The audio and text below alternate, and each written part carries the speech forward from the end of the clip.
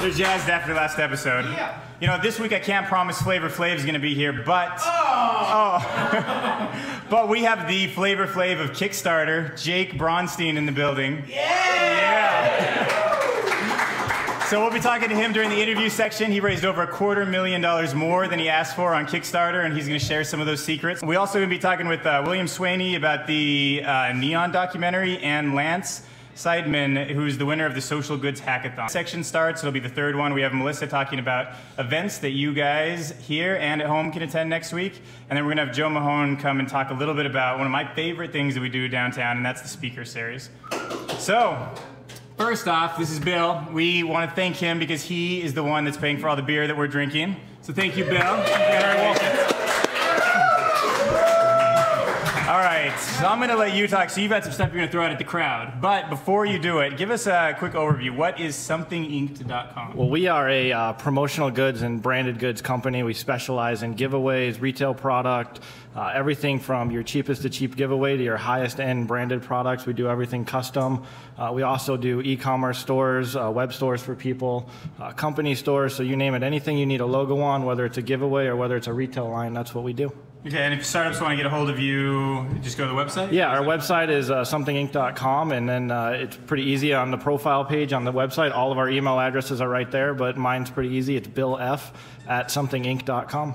Okay. And the most important thing is to remember is we're not a tattoo company, because we always get confused as being a tattoo company. We get a tattoo too. All right, so this audience just loves free swag. Free stuff? Who doesn't love free stuff? But these guys take it to a whole new level. Yeah. Should we throw out some free stuff? Yeah, I think so. Oh, here's your baseball throwing.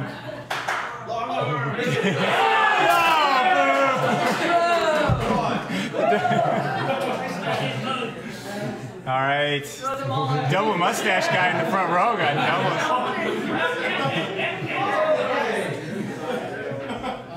If you don't get one, we'll leave the rest of it in the back. You can grab it on the way out. I'll throw it back, I swear. Yeah. Woo! Mario's got one.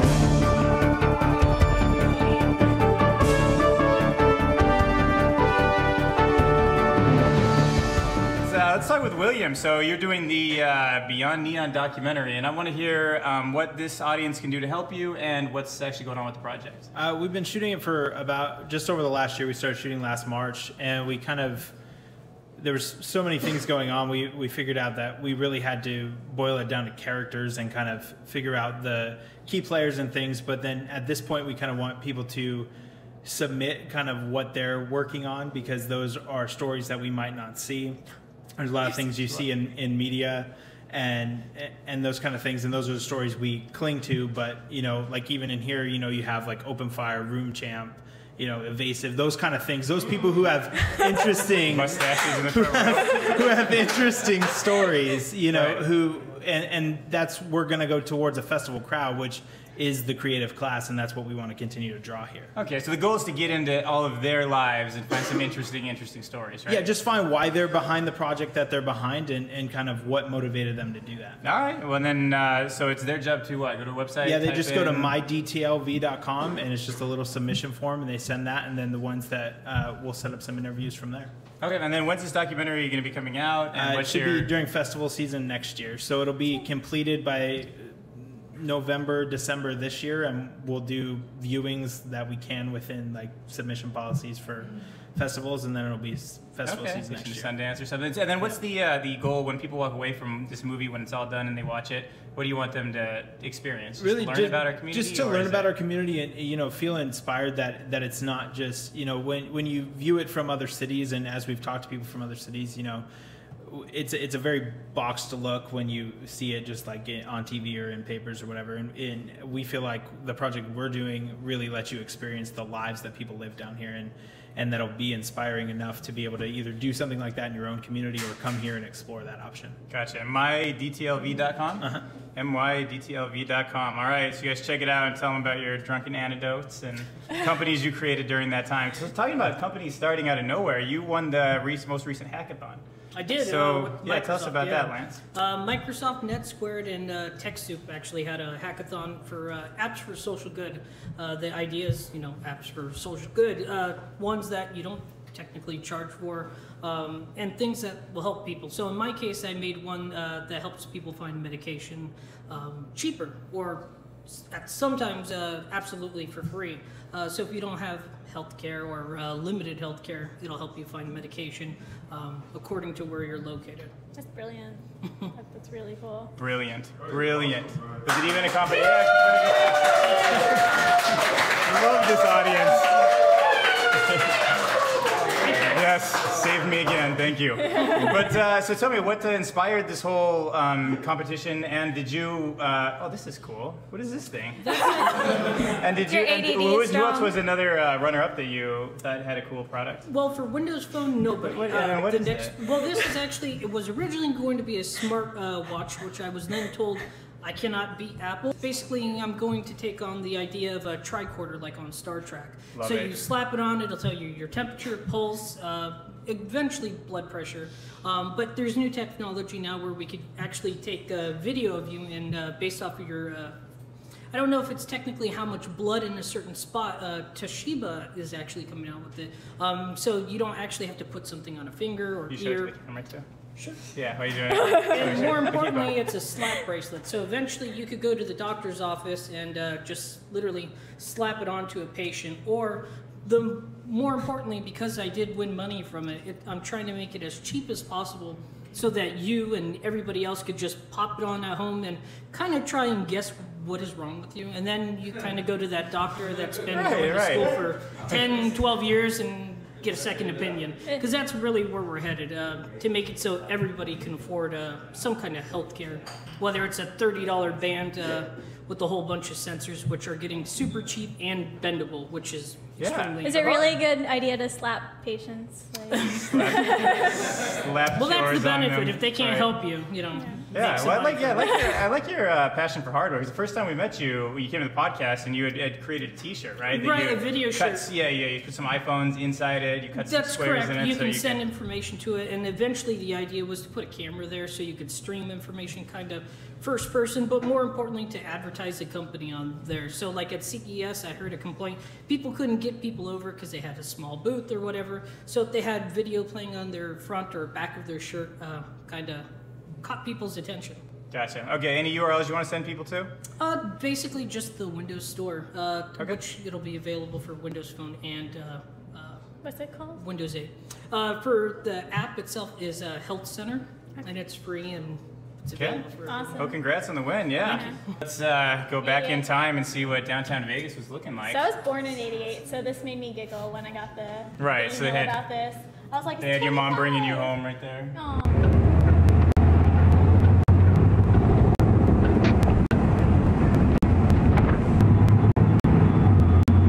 Here we are, Fremont Casino.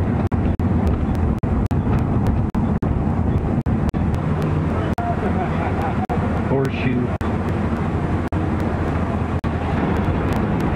Mint.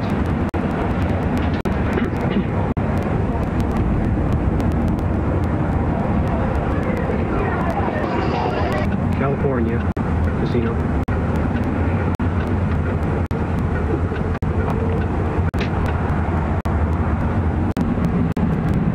Sundance.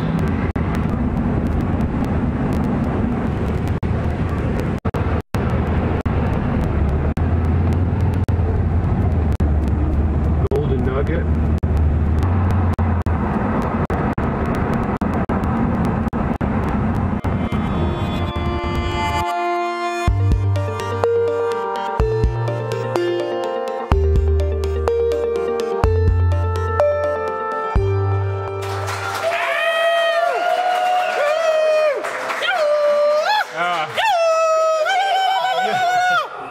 You actually don't have to clap in, but that's okay. That's okay. I'm glad you did. Because our next guest is an entrepreneur, internet personality, and blogger.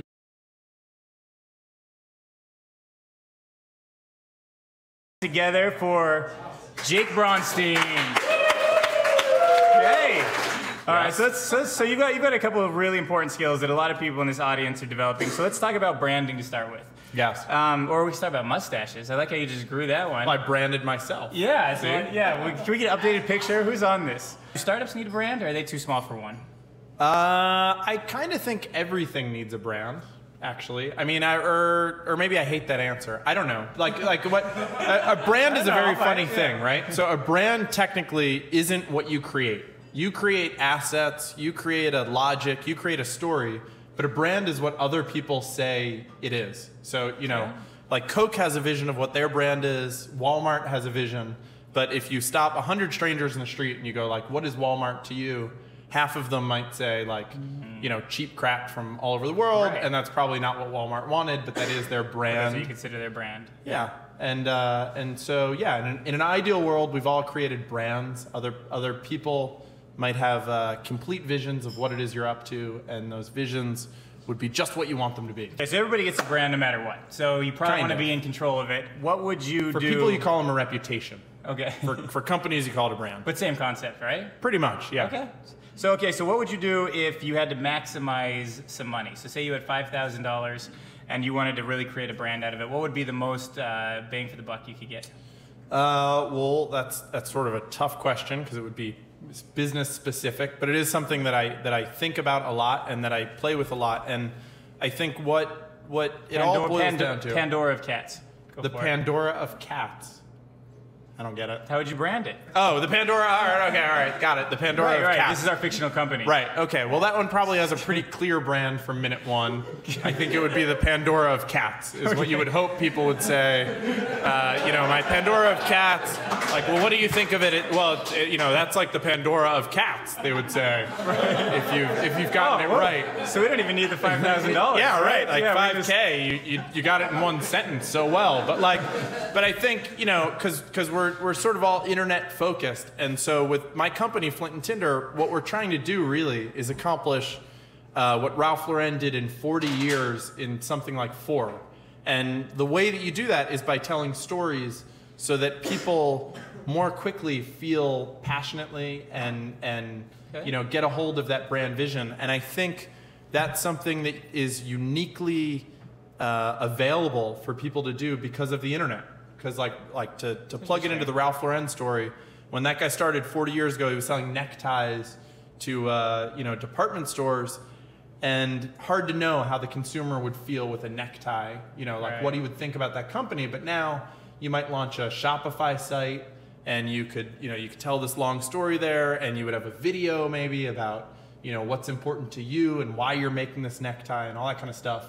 And so you could start sculpting a brand and really make that impact, and it probably wouldn't cost $5K. Yeah, so actually, if I'm hearing it right, it sounds like a startup might even have an advantage, right? Because you have just a few people that can tell some great stories that represent the whole brand, whereas a big company maybe... A startup actually, in that context, has a really powerful advantage, because I've worked for Fortune 100 companies as a marketing consultant, and what happens is if you go, you know, geez, you're like in the, you know, you're in the mattress business.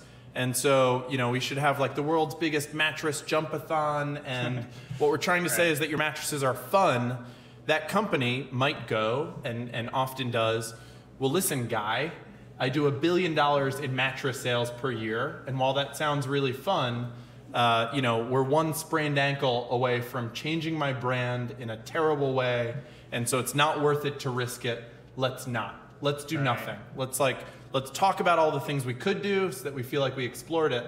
Let's do nothing. Whereas a startup, you know, you have a blank canvas and you have nothing but gain. There's no risk. You can tell your story in a really authentic and transparent way, and I think that really connects with other people, because, you know, the stories that Walmart might tell you today feel as manufactured as the situation that I just told you. You know, they hired 100 consultants, they heard their 1,000 different ideas, they ran it through 1 million different test groups, and they came up with this one shitty idea, and it's like a commercial, whereas like you can just sit in front of a camera and tell it in a really compelling and truthful way. And I think well, the only good story they really have is the Sam Walton story originally, right? It was just when he was really building the whole company. Right, and that was a guy who was like, I'm gonna build a company around value and around this and around that, and now I think if you ask people, it resonated. Yeah, it was like they go to one place, they get a good value, but now maybe Walmart represents something different. And so my company started on Kickstarter. It cost less than $5,000. And though you said we exceeded expectations by $250,000, it's not true. We actually exceeded expectations by $1.25 million between the ask and the receive over 2 different campaigns. That's incredible. Congrats. Yeah. Okay.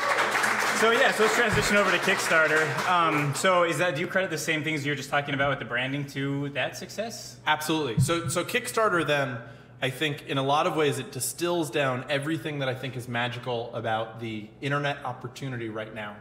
Because the workflow that somebody goes through when they go to Kickstarter is there's like a story up in front. You know, you expect to see that before you look at the like product description and ask yourself, am I interested in this? Right. And so, you know, you log into that website, or people don't, I don't know, whatever they do. You go there and you expect that like for at least a minute, you're going to hear something before you see something, and you're going to make that decision. And so, yeah, it's uniquely suited for it. It's the very essence of what it is that I'm saying, and I highly encourage others to give it a shot. Okay, so the DNA of a great Kickstarter project is so important. How would you tell people to create that DNA, and like how should they go on Kickstarter and get their company started? Good questions, all. Kinda. I mean, they're like fair questions. I've heard them before. I don't know. They're fine questions. Yeah, they're pretty whatever. They're just questions. They're like questions. I got them at Walmart. Yeah, it's totally, that happens. They're imported questions of questionable value. But should they change their whole company if it's not? I mean, if it's not kicking on Kickstarter, is it not a good idea to start with? No, I think what happened there, and so Kickstarter actually just started putting more metrics in. Like you as a Kickstarter creator, you can see how many views a video gets versus how many backers you get. And I would say like if under 48 hours or in the first 48 hours or 72 or whatever, you notice that those things are out of whack. The way that you would A/B test a website, you would want to do the same thing here. You know, that your product is a fixed thing that you've decided to do and you're committed to and you've worked on that. But there's something in the story that you're telling that's not connecting. It's not converting. I mean, the same way that with my website, if I noticed that all of the traffic was bouncing off the homepage, I'd go, it's probably time to redesign the homepage. I think what a lot of people miss about Kickstarter is that it is like, it's a website in that regards. You know, you don't set it and forget it. You gotta work on it, and if the conversion isn't happening, it's probably the story that you told. Yeah, that makes sense. And so when you did Flint and Tender, did you have some other ideas you were about to go out there with, and then this one was the one that you knew would convert the best on Kickstarter? Well, so here's what happened, right? You mentioned a couple different business endeavors, and one was Buckyballs. That was a 4-year thing. We took a $2,000 investment and translated it into $52 million in sales, 7,000 U.S. accounts, 12 countries, and one fantastic battle with Congress in the end. But for the magnetic balls, right? For the magnetic balls, okay, just making sure. But in between Congress, the time that I left there and the time that I figured out Flint and Tinder, I was trying to do something, and I didn't know what that was. And so I spent a year considering different ideas. And with these ideas that I'd consider, one that I was really excited about, I thought I'm going to make bed sheets. And I had this gets me excited. Yeah. I could be the Warby Parker of bed sheets, right? And so I set up a web page and I designed it and I pretended like I had a brand and a product and I certainly had a price and I did AdWords around it. And when at the end of 2 weeks I had spent $600 and my bed sheets weren't converting, whenever somebody would buy, I'd send them an email right away and I'd go, "This is so embarrassing. We're actually just designing the website. It's not meant to be up and running. I've refunded your money. We'll send you a promo code, you know, when it's ready to go, we'll give you 50% off." But I was just looking for that conversion rate. Yeah. Because, you know, if it wasn't there and it wasn't there, then there was something broken in the story. There was something broken in the idea. And so Flint and Tinder actually, somewhere in that process of setting up websites to see what worked in the way that I wanted it to work, I saw Kickstarter for the first time. I saw a thing on Kickstarter, and in my sick head, I thought, you know what? That's like an even faster, better way to do this, because I don't have to set up a whole website. I can just make one video and test an idea. And so Flint and Tinder, the original thing with the underwear, was meant to be the test of an idea. I set the dollar amount that I was asking for at nearly the highest dollar amount that had ever been raised on Kickstarter on a fashion project. And I just thought that would be impossible to get to. But if I crossed a lower threshold, then I would know it was successful, and I would have months to figure it out. And what happened was it ran away from me, right? So I asked for $50,000, we got up to $300,000, and actually I realized at the end of like week 1 that I didn't have this thing figured out enough. And so I stopped promoting it. And by the end of week 2, I realized that I was probably gonna lose $1 on every new backer coming in. And it started scaring me. You know, how am I gonna deliver on this promise when it's losing money, not gaining money, and I don't even know how we're gonna do it. But that level of ignorance, I think, is actually really powerful. Beneficial? Yeah, because if you walk up to anybody who's done any business, right? Walk up to Tony Hsieh, stop him in the street, and go, hey, I'm thinking of getting in the online shoe business. What do you think about that? Right? And he'll go like, oh, I would not do that if I were you. And he's not saying it because he doesn't want you to be competition. He's saying it because he knows all of the trouble between I want a shoe business and where he is. And it's a mountain of trouble. It never ends, right? It's a million problems that need solving. Right, and if you could see that up front, you'd never do anything. I'm out. But, you know, by the time problem number 2 revealed itself in his world, he had solved problem number 1, and so on and so on and so on. So it turned out making underwear in America was way harder than I ever thought it was going to be. But, you know, I had like $300,000 worth of IOUs that needed delivering on. And that's a very powerful thing to move you through. And so at the end of that, while I actually still didn't have a business, I had proved some sort of model, and now I needed to figure something else out. And it was just another problem that needed fixing. You gonna get Michael Jordan from Hanes? Not only am I not going to get Michael Jordan from Hanes, but when you look under the hood of the underwear world, it turns out... Oh.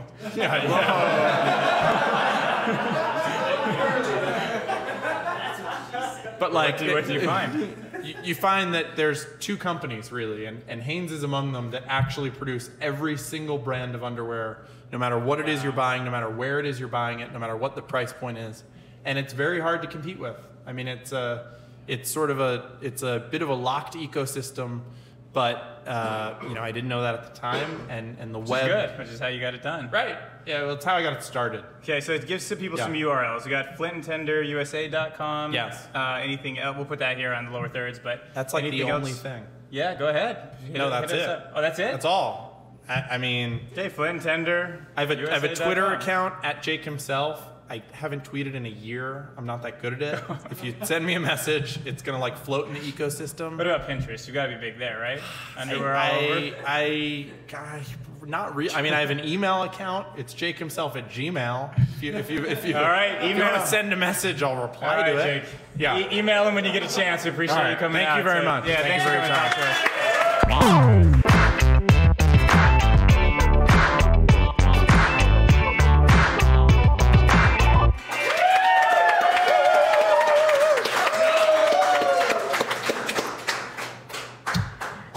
Anticipated 9th Bridge School, a home to families of children ages 6 weeks to kindergarten, will be hosting a parent information session on May 23rd starting at 6 p.m. Co-create and collaborate with leading thinkers, researchers in the fields of neuroscience and positive psychology to help redefine the school experience. The school is slated to open in August, and you can find more information about it on 9thbridgeschool.com. If you happen to stop by the Farmers Market on the 24th, check out the Sound of Communication workshop from 1:30 to 3:30 p.m. This class helps facilitate the growth, cultivation, and reconnection of interpersonal communication skills in a safe, quiet environment. After that, on the 25th, if you're looking for something more creative, check out Painting Hope at the Wood Connection. Create a painting, drawing, or wood piece that symbolizes what you wish to see in your future. There will be a gallery showcasing your creation to follow. This is for young adults ages 12 to 20. For additional information about all of those events, check out ticketcake.com as well. In keeping with the school theme, I think most of us remember watching Schoolhouse Rock, short animated music videos that help teach grammar, multiplication, and more. If you'd like to join in the nostalgia, bring your kids to Downtown Construction Zone on May 27th. Bring your own lunch and join with your family. More information is available on Skillshare.com. And if you're well-versed or a newbie in Ruby on Rails, join Hack Night at UserLib on the 20th starting at 6 p.m. Chat with others and find out more about this monthly gathering on meetup.com. Let's hand it over to Joe to talk more about Downtown Speaker Series. All right, Mr. Joe. So when people ask me what the best part about living downtown is, I consistently say it's the Speaker Series, right? Awesome. Like, you've had so many amazing people. We've got this new theater coming, but tell us about what the Speaker Series is for those that don't know and what to expect coming forward. So, easiest way I can describe Speaker Series, it's kind of a collection of informative and inspirational speakers from around the world. We liken it to TED. It's a little more in-depth. It's 45-minute talks. The difference is we try and pull the why out of the speaker. So rather than just what you're doing and why you're so amazing, why you're doing it, what that trigger point in your life was, what the catalyzing point in your life was for that goal. Great. And what are some of your favorite speakers that have come so far? Oh, geez. I was a big fan of Troy Carter. I'm a huge music junkie, so Lady Gaga's manager was amazing. We've had genetic scientists from Israel. We've had artists. It's pretty wild. Right over, yeah. Because I think of it a lot as a TED conference. Now, what is going to be coming up, and especially what about the theater? When is this going to be open? So I can you explain the project too? I don't have an exact date on the theater. With construction, it's obviously kind of arbitrary. I'm hoping by October 1st it will be open, because we're hoping to have some talks in there for the Life is Beautiful Festival as part of their speaker series. It's going to be a 150-ish seat theater. It'll be 2 stories as part of that whole building. So there's also going to be a bar, there'll be a cafe, there'll be an espresso lounge, there'll be a co-working space. But the main focus is the theater. So eventually we'll be able to have a 5-camera setup. We'll have full stage lighting.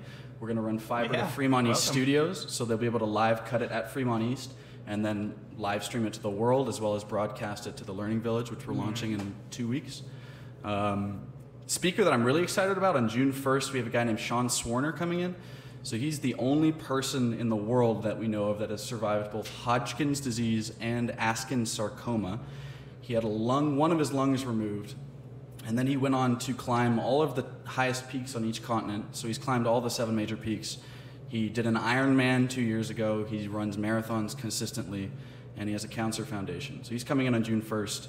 Then we also have, we just booked David Copperfield for the end of the year, which I'm pretty excited about. Yeah. And who's the other one? Ben Goldhirsch is the founder of Good Magazine, which I'm pretty excited about as well. So he's coming in mid-June. Okay, and are you going to be amping up the frequency, or especially if you have your own theater, what's going to happen with that? So beginning of June, we're going to have about 5 speakers in the span of a week and a half. I don't know if we'll keep that kind of density up through the rest of the year, because we have to work around things like Catalyst Week and Tech Cocktail Week. But we're definitely trying to amp it up in general. Okay, and these are usually people staying at the Ogden for the crash pads, right? Or are you bringing them in just to speak sometimes too? Is it a mix? Most of them, now they come in specifically to speak. In the beginning, they came in just to visit, and we kind of transfer that into a speaker series. That guy right there. So we got Jake. But moving forward, it's just scaling at an incredible rate, so it's really exciting for me. To give them the URL, because you got the website up where people can see the old ones? Yeah, if you want to watch old videos that we put up or sign up for the distribution list and find out about upcoming speakers, it's downtownspeakerseries.com. You just enter your email address, it'll send you an authentication, and you're good to go. All right, so thanks for coming on to the podcast, and thank you guys for coming out for episode 22. And that's it. So, cheers up, and thank you guys. Downtown Project. Vegas, we the hardest. Yeah. Alright, it's downtown, we running this. Rest of y'all just running lips. Creeping on and come up tip. Vegas, yeah, we in this bitch. Tweet to your followers, remember like a flashback. Vegas Tech, don't forget to spell it with the hashtag.